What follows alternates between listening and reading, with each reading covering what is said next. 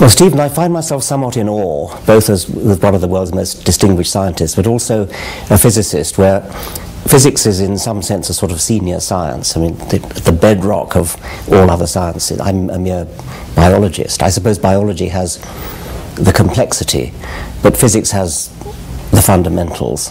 Of course, we physicists feel that way, but we're much too polite to say so. Yes.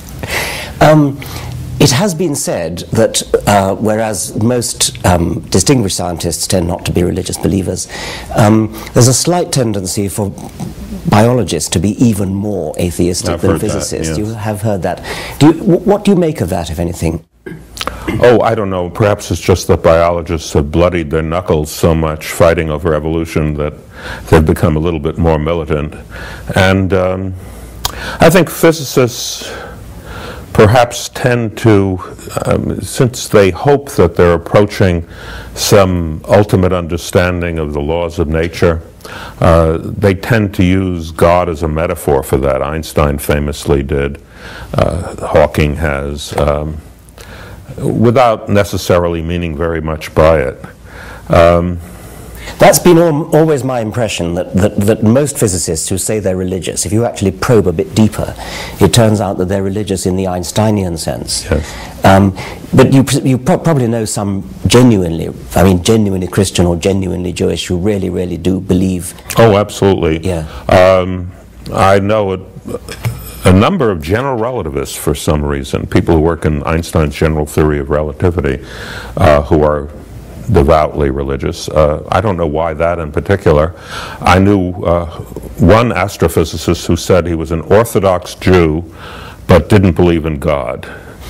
Yes, I mean, nobody ever says they're an Orthodox Christian but don't believe in God. But that, I mean, because Judaism puts so much more of an emphasis on observance as compared to belief that it makes sense in a way. I think Hinduism, in that sense, is like Judaism, that what's much more important is the dietary rules and the keeping various Sabbaths and holidays.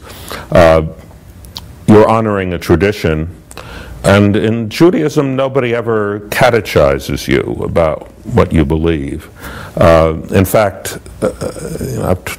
obviously many of my friends are Jewish, and I've asked them what they understand about the afterlife, and they don't have the foggiest idea. Yeah. It's not part of the official religion to have a definite idea about the afterlife. I mean, I think it's very different from Christianity. Yes, and I think also in Judaism there's a tradition of continual questioning, isn't there? Continuing sort of examining and turning your beliefs over. And I suppose so, yes. The Talmudic tradition.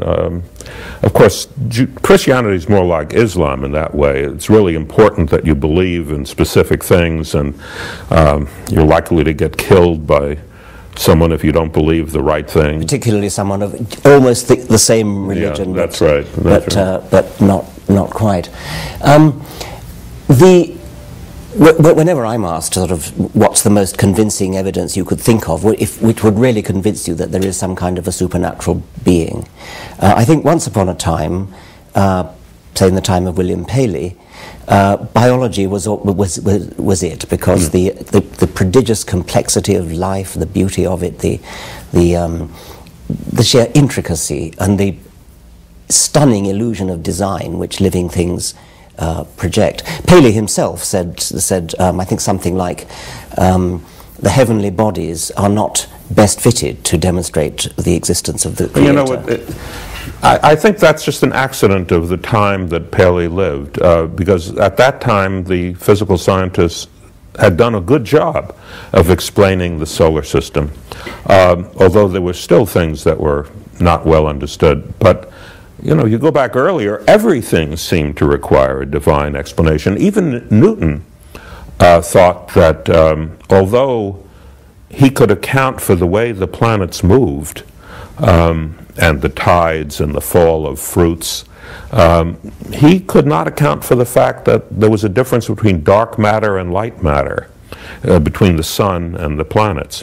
And in a letter to Bentley, he said that that was the sort of thing that required divine intervention to explain why the sun shone and the planets did not. Nevertheless, the eye, as the instrument that sees things with sunlight, surely Newton would have regarded that as even more of an evidence of the divine, wouldn't he? I don't know. I don't know that he ever speculated about that. He had great hopes for a unification of all the sciences in terms of various forces acting on corpuscles of matter. I don't know how far he went in thinking of that would apply to living things. That's an interesting question. Doubtless Newton scholars could tell us, but I don't know the answer. Yes. But it's true that by the early 19th century, when Paley wrote, the outstanding problem that seemed to require a divine explanation was the problem of life.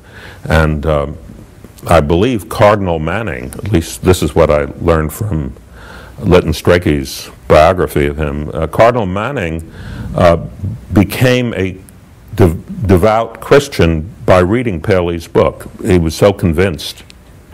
Well, Darwin himself was. I mean, Darwin himself read Paley as an undergraduate I didn't know at that. Cambridge. They all had to, but Darwin was particularly impressed by it, and I think on the voyage of the Beagle he probably thought that what he was seeing when he roamed through the Brazilian jungle and things was evidence of God.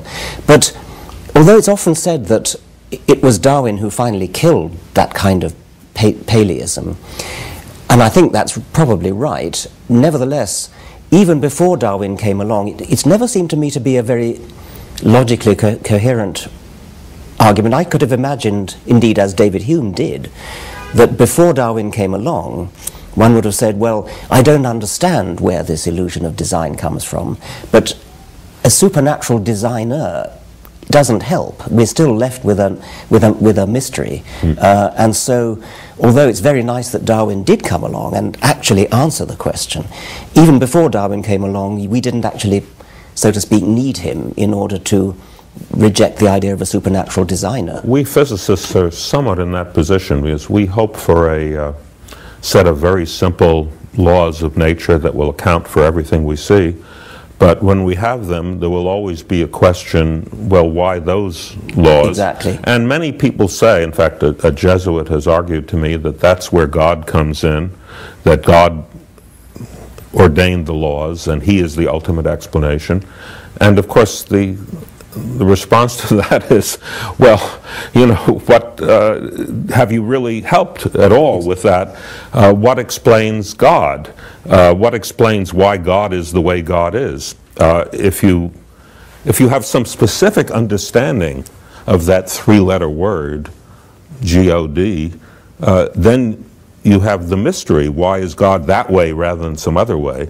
And if you don't have any specific understanding of what you mean by, I hear the thunder, I hope he's not getting annoyed with it.